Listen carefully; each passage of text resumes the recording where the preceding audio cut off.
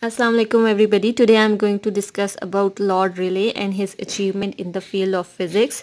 So starting from his biography, he was a physicist of 19th century and his major achievement was scattering and he got Nobel Prize on it. He also discovered the inert gases, that is argon, which is used in the light bulbs.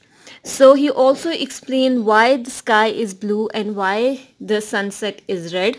Also he discussed about the scattering particles in the atmosphere. So further we discuss about scattering. So let's start from his law, what he describes in his law. Relay scattering results from the electric polarizability of the particles. The oscillation electric field of the light waves acts on the charges within a particle, causing them to move at the same frequency. The particles therefore become a large radiation dipole whose radiation we see are scattered light. The particles may be individual atom or molecules. It can occur when light travels through transparent solids and liquids, but is most prominently seen in the gases.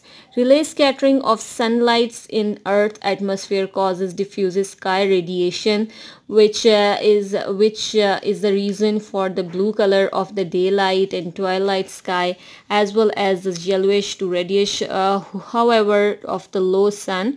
Sunlight is also subject to Raman scattering, which changes the rotational state of the molecules and gave rise to a polarization effect. He also described about the blue light and also discussed about the electromagnetic waves. But his major work was done in the field of scattering. He also mentioned why this color of sky is blue and what is the cause behind it.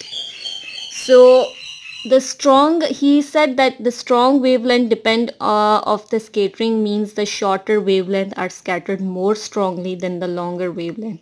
His result in the indirect blue light coming from all region of the sky. Relay scattering is a good approximation of the manner in which light scattering occur within a various media for which scattering particles have a small size. The portion of the beam of light coming from the sun scatters of molecules of gas and other small particles in the atmosphere. Here, relay scattering primarily occurs through sunlight's interactions which randomly locate air molecules.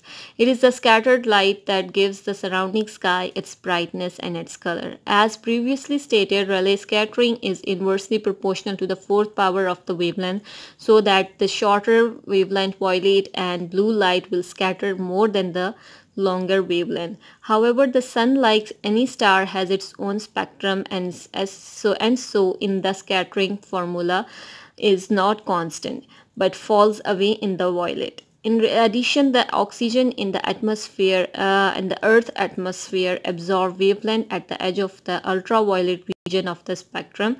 The result color, which appears like a pale blue, actually is a mixture of all the scattered colors, mainly blue and green. Conversely, glancing toward the sun, the color that were not scattered away, the longer wavelengths such as red and the yellow light are directly invisible, giving the sun itself a slightly yellowish hue.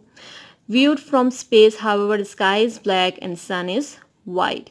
Some of the scattering can also be from sulfate particles. For years after large planetary eruptions, the blue cast of the sky is notably brightened by the persistent sulfate load of the atmospheric gases. So further he discussed about the scattering actions in the field of optical fiber and in porous materials. So starting from so let's start what he said in optical fibers. Relay scattering is an important component of scattering of optical signals in optical fibers. Silica fibers are glasses disordered materials with microscopic variation of density and refractive index. These gives rise to energy losses due to the scattering light.